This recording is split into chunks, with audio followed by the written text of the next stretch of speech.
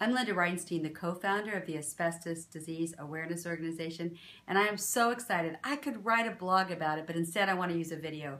We had standing room only yesterday. Heather Von St. James, Jordan Zevon, Ann Samuelson, and Mike Mattmuller all spoke up. They spoke up about how we should protect public health from asbestos, how important it is for consumers to have safety on the shelves and in their homes. We don't need asbestos in products, nor do we want them in crayons. And also, what is that like for us to protect asbestos victims' civil rights? It was an outrageous success thanks to those speakers, but there'll be another one in September. Everyone can be part of change. Every single one of you. Go onto our website now, adao.us, and share your story.